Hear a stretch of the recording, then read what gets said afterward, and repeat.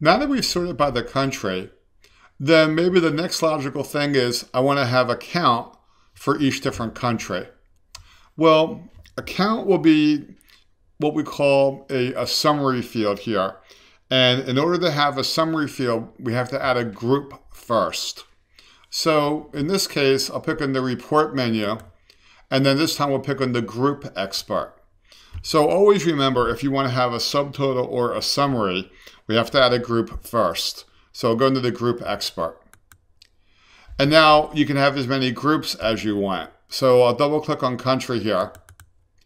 By the way, when we group the field, it'll also sort it.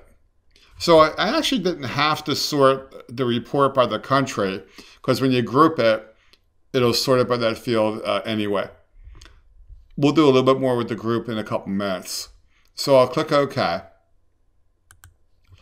Now, something special happened when we added the group.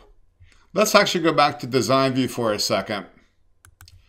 When we added the group, it added a new section here in the report that's called the group header. The group header will print at the top of each group, and then we have a group footer, and that'll print at the bottom of each group, okay? So then it automatically put the country name into the group header. So when I run the report with preview mode, you can see each country now has the header for their group. It actually made the report easier to read. And that happened all the way down, even for the next page. So now I think the country on the actual listing here is redundant. So I'm going to click on the actual country, and then I'll hit my delete key. Now I can move the city over to the left on the detail row. Good. All right. So when we added the group, it gave us the group header and the group footer for each different country, and it put the country name into the group header. So now let's do some formatting of the group. Here we are on page 1. Page 1 starts with Argentina, and the different countries are on there. Notice how Germany starts on page 1. Let's see what happens on page 2. Let me go back to the top, and I'll go to page 2 using the navigator toolbar over here. It looks like Germany continues on page 2. Well, I would like to have that header for the country appear on page 2 again. Let's see what happened here. So on page 2, it starts with USA. If I go to page 3, it continues with the USA. So again, I would like the header of that group to continue on to the next page if it does overlap. Let's see what we're going to do about that. We're actually going to go back to the group expert. So I'll pick on the report menu again, and I'll pick on the group expert. And we're back to here. Now I could have more than one group there. So I'll pick on the country group, and then I'll pick on the word options. And then we have this window. Here you can actually change the sort order of that group. But I'll pick in the word options here.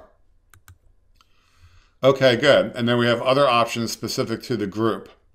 So I'm going to come over here and I'll say repeat group header on each page. So that really does mean if the group overlapped onto the next page, then it'll repeat the header. Here's an interesting one. It says keep group together. That means it won't start the group on one page if it knows it's going to overlap onto the next page. It'll just start it on the next page in the first place. So that's one you can always try. But this time I'm going to say repeat group header on each page. I'll click OK. So we went to the group expert. I picked in that group, and I picked on options. Here you have a couple options. Then I picked in the word options again to find those choices. And we said repeat group header on each page. So I'll click OK and click OK again. Let's see what happened. See, now on the third page, we see the USA header is there. I'm going to go back to page 2. Page 2 has the Germany header. Even though Germany started on the first page, it continues on the next page, so it says Germany there, and that's exactly what we were hoping for. So when you added a group, made the report look better, and that'll set up our next lesson where we're going to add a count for each different country. Now that we've added the group, now we're going to add a count for each country, and that's going to be called a summary. So I'll pick on the Insert menu, and I'll pick on Summary. Insert Summary. And then we have this window. So you have the field that you want to summarize. So we can summarize the customer ID because we're just doing a count. Later on, we'll do another summary when we have an actual number field. And then we'll see other calculations that will be available. But I'll choose the customer ID, and then I have different calculations.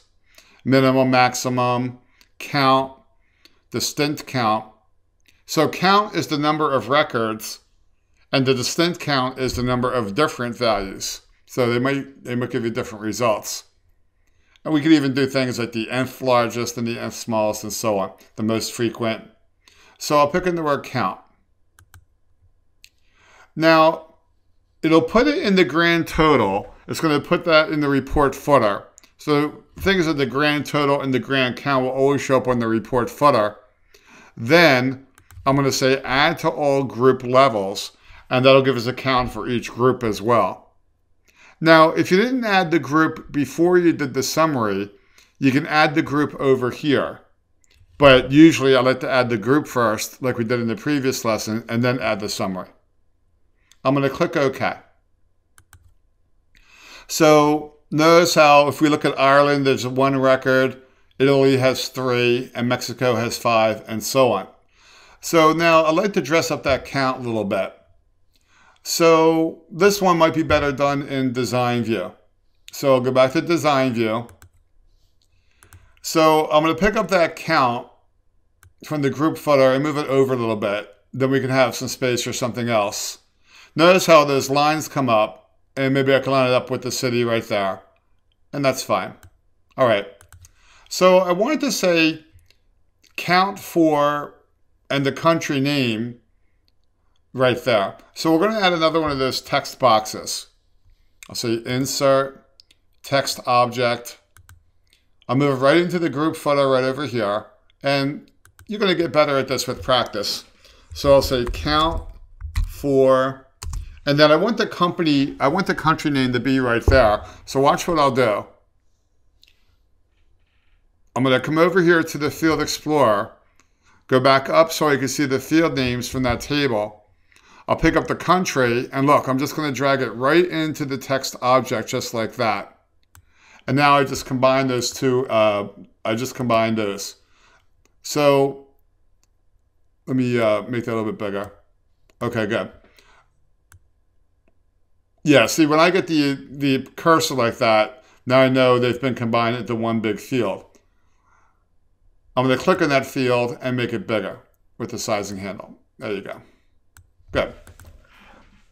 So let's see what that really looks like when we run it. I'll go back to preview mode. Now it says count for Germany, 11. Count for Ireland, 1. Notice how they put that in the group footer section. The group footer section will print on the bottom of each group. That's a good place to put that count. All right, so now we're getting some good results. Count for Spain, count for Sweden, and so on. Very good. Now, to make this report maybe a little bit easier to read, I like to have a clear separator between each country. So I'm going to go back to design view again for this one. What I'm going to do is I'm going to make the group footer a little bit bigger. Oh, by the way, put a grand total in there as well. So let's fix up the grand total first. I can tell this is going to be a grand total because it's on the report footer section. So I'll move that over so it's lined up with the other count. Good. I'd like to have another text box. So I'll pick on Insert, Text Object.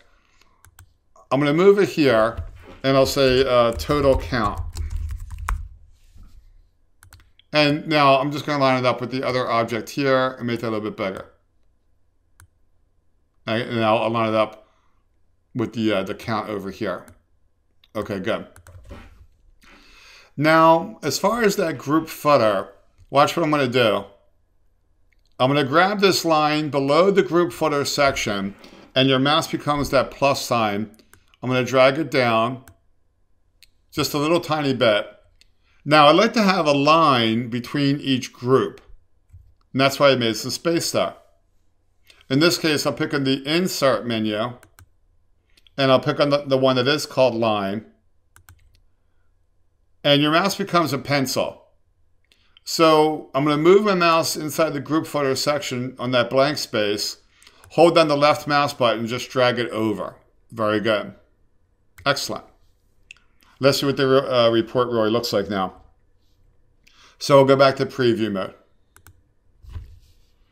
If I go back to the first page, okay, we see those lines between each country. I think it makes it much easier to read. And I'm just going to click away from that so it's not selected. That's good. Let's go to our next page. Now here, France starts on this page. If I go to the next page, then Germany is there, and we have the count and so on. Good. Sweden starts on this page. Let me go to the next page. And then Sweden continues on the next page, as you can see. And then we have the different countries, and we have the total count. Now, I'd like to make, let me go back to design view for a second. So I'm going to make the section smaller here. So I'll move that line up a little tiny bit. That'll be good. Then I'll move that line up for the section up a little bit.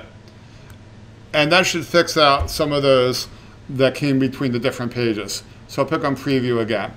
Yeah, see how USA is there on the third page. USA started on this page, and it continues on the next page, and so on. All right, so that's making the report look a little bit better. Good.